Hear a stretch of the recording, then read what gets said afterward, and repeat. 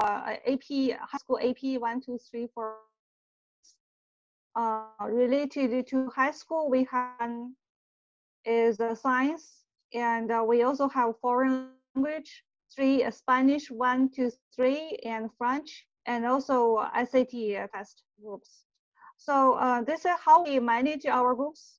We have 4 PMs in the study groups. They are high school students, so they each PM manage about 5 or 6 groups. And for each group, whenever happens, they will report the group status reports weekly. This is a way used to manage all those teams together. PM name schedules for your groups. How do you schedule your weekly meetings? So, well, we will discuss that later. And then we will run 8 sessions, means 8 weeks for the study first. And then after 8 weeks, we have one retrospective to discuss lesson and learn during your groups. So all those common questions that you want to drive different study materials, change your direction for continuous study, you use those time to discuss it. Now I go back to the slides. For all our groups, we use a software called Zoom. I think that if you don't know it, we also create one Zoom house for you to quickly learn to manage this Zoom, host the Zoom meetings. Also, Frank, from our TCEF director, will teach you today how do you give you a quick training how do you use a Zoom. We recommend all your meetings will be around 60 minutes. Also, be aware that because we apply for the account for each team, so the free account has only lasted 40 minutes.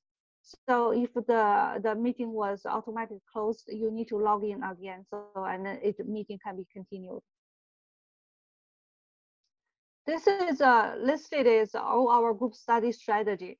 So if you go to your teams, you will see, for example, if I show here, AP Calculus BC. This is your team, the whole groups. And then we pair each others together based on your either hobbies or based on the different, based on the school, and also based on we pair the girls together, boys, second together. So this is how we prepare the, predefine the pairs. So when you study together, you'll be paired to study each. You'll have either 2 members or 3 members to pair together. And each pair, each team of members need to teach 1 week. Remember, you teach 1 week, and then the next week will be take turn by next pair, so we'll be teaching next week. Study ahead of time for each pair, and then prepare to teach to the group during the week. So we recommend each pair group meeting is about 2 or 3 times a week. And then with this, you need to prepare enough homeworks. The homeworks need to be practiced every day to keep your memory fresh, and then build up a daily routine study habit. This is the study strategy we recommend our each group. How do you study? Regarding the study materials, we recommend to find the common study materials. Each student, you're from different schools. If you're looking for here, we have students from Along, we have Pensa Creek High, East Chapel Hill High, different school. We can AB class.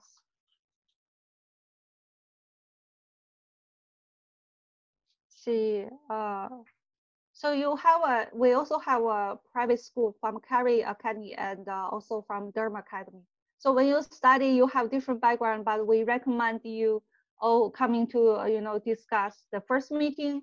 You need to address the first meeting by this weekend. So you will study together from next week. You will come out some common study materials. I know quite a lot of AP class. You have some AP textbooks. You need to discuss together to finalize your study materials, and then take a pair to teach.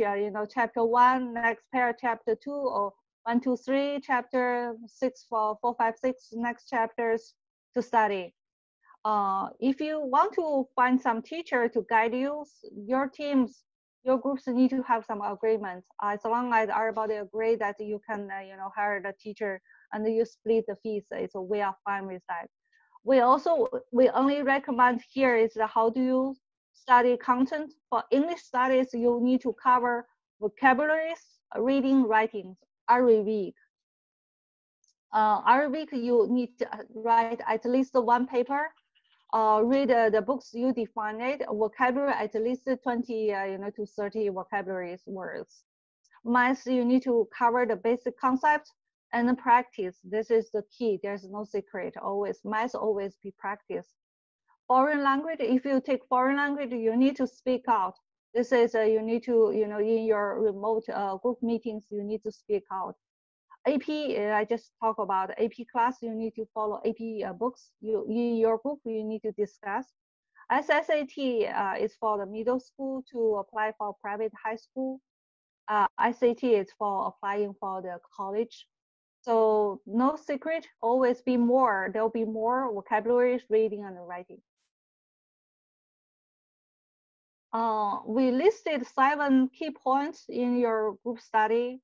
So first is very important. You should have your first meeting by this weekend. Our PM will send in to you all those meeting details, as well as all your team, all those people's communication information, contact information, email address, WeChat IDs. We recommend everybody has WeChat IDs. You can, get the group together. You can also use Google Hangout if you want to. That's all your team decided. So the first meeting by this weekend, know each other. I know quite a lot of your old friends from high school, from middle school, from elementary school. Define the topics and then define your study materials. This is for next 8 weeks. Whoever be the team lead for teaching, during the week, you need to always review and then discuss last meeting's study key points, right? And then you always be remember to plan your what you're going to teach for your next meeting. Number 4, always keep your video enabled. So don't hide yourself behind of the camera. So this is respected to each other, especially on the remote study. So you need to show your face video so everybody can talk to you face by face. So number 5, do not make comments on unrelated topics.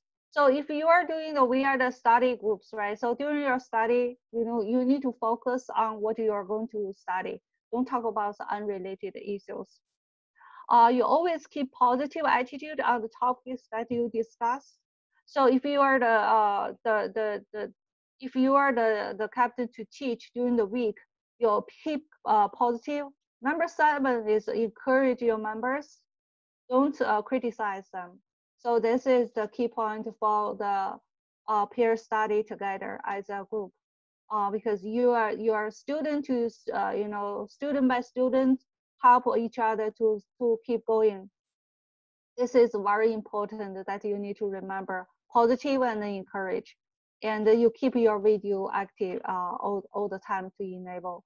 And whoever drive the meeting, you need to be prepared for the key points that you want to teach, and you need to have enough homework.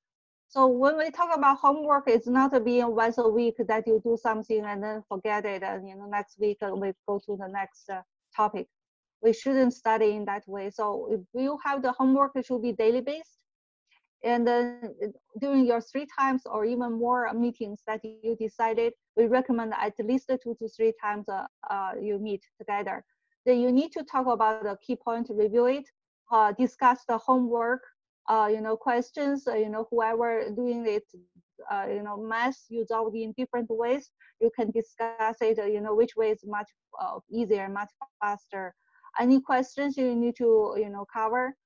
Final Fridays, you need to review everything that you learned for this week. This is, you need to keep yourself disciplined as well as keep everyone on the same page.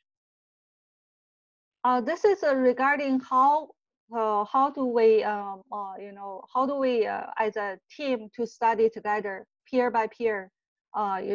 This information for each team, we will send it tonight by PM. You will get this information. For the meeting, we have a web page also.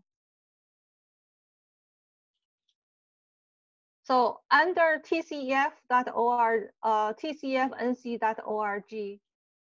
you will see one manual called support US. And the support US, all our shared information will listed in here. Once you selected your study materials, you need to tell your PM, whoever your team captain need to send it to your team PM to tell PM that the next 8 weeks, what's the study materials you are going to use.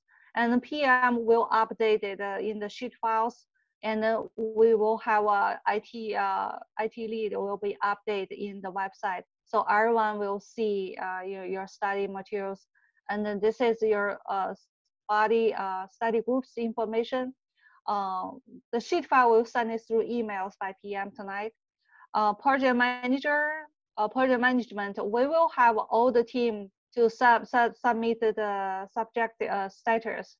That'll be the example for the project management I'll show you here is.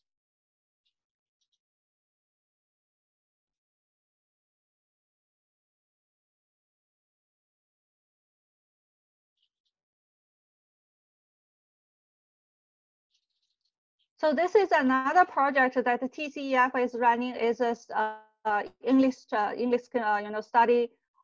We have over 70, 80 students, local students, to teach China students the English. So we run 38 groups. So each group's about 4 to 6 people together, at least 2 from us and 2 from China. So each team every week they will send in the status report to the PM. PM will update the into the sheet files that I just show it here. There will be a PM will be updated this sheet files, and then we will have an IT lead will be uploaded into the website. So each team they will see their each week status in here. So this is how we manage that we are not just let you go and then run your own and nobody knows what's going on and what's the status when what you are learning and what's the status. So this is how we help you to also control yourself and manage the whole 23 teams groups for this peer study. So tonight we will send you this communication sheet files by PM and the meeting IDs. Here's the meeting ID. We separate this one. You also can find it from the website. If you go to support US, you'll be online meeting details. We listed for each group what's the meeting ID emails. For host, you need an email ID and then the password. Password we will send it to you by email separately for each group. This is the password. And but for the general information and then for the attendance who attend the meeting, just need a meeting ID or the zip or meeting link. That's enough, so you can get it. In order to know who is your project managers will be sent to you and also published to the website. Here is the 4 PM. We listed for high school. Jonathan is for high school AP classes. Harold for the all foreign language, and Gabriel, he is responsible for the high school science. Matthew is for the middle school and for the middle schools. So this is in order to find out who your PM, you can looking for the website. We'll post it tonight. So now I give the presentation role to Frank. He will teach you how to do the Zoom.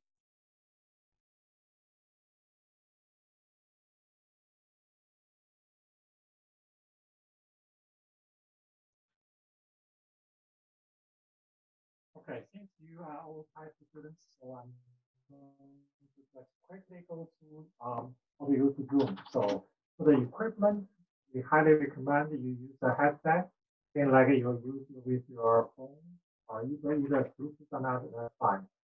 Because the reason using that is more private and also pick up less environment noise and also your like echo. That so that's for the meeting quality. And some students may say when they join Zoom, they couldn't hear anything or couldn't be heard. That's the reason because when they join Zoom, there will be always be a green button say here, join audio conference by computer. Make sure you always choose that. If you don't choose that, Zoom will assume you are using a phone to dial in for your audio. That way your computer won't pick up or play any song. So that's why you have to always click this join audio. You don't want to click every time. At the bottom, there's a checkbox. You can check this, and each time it will automatically connect using your microphone speaker.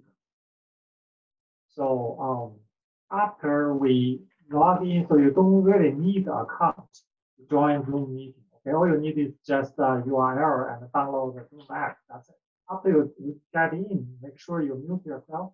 On the bottom left of the menu bar, mute button. And we recommend for this study, you always turn your video on so that other students can see you better for interact with each other. And if you want to see your group members, there's a button that says manage participants. You can see other participants. This green button is very important. It's just to show you how to share your screen.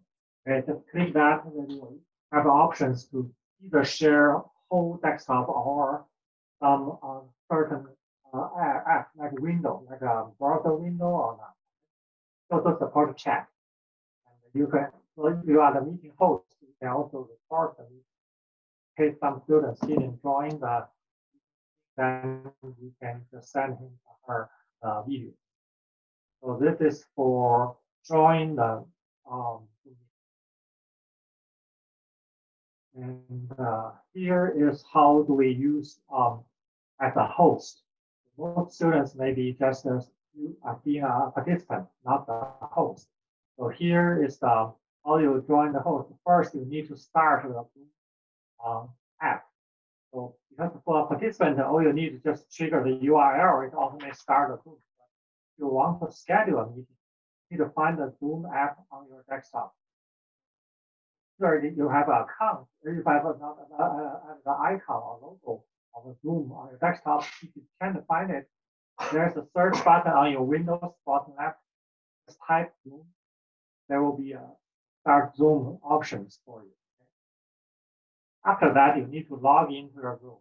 So for each group, each study group, I think you already being created a Zoom account. So you can just use that Zoom account and the password being assigned to you.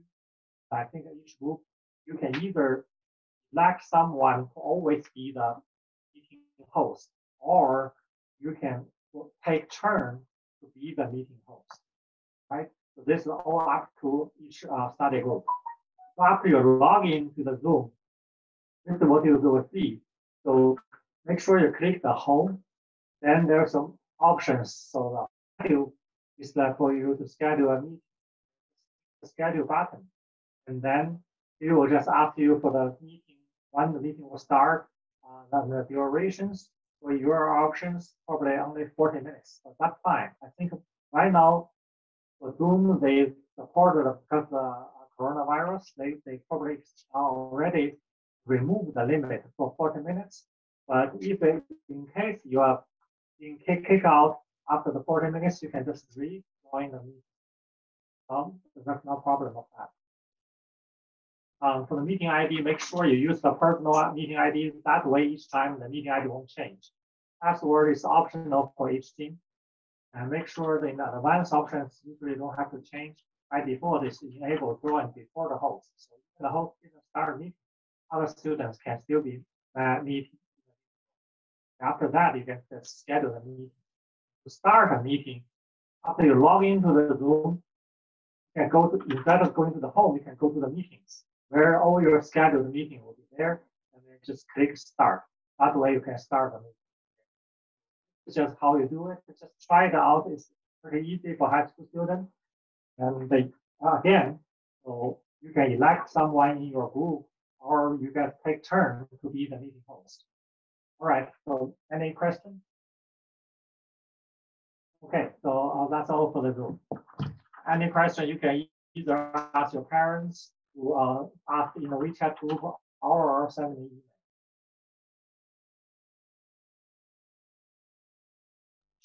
Okay, any other questions? So we recommend, to start the first meeting by this weekend. All those information that for your teams, all those contact information will be sent it out by tonight. And so tomorrow, there's a Saturday and Sunday. You have 2 days to start all those the meetings that you paired with other people. Have the group meeting first to get to know each other, finalize your study materials together, and then from next week we get into the route to start.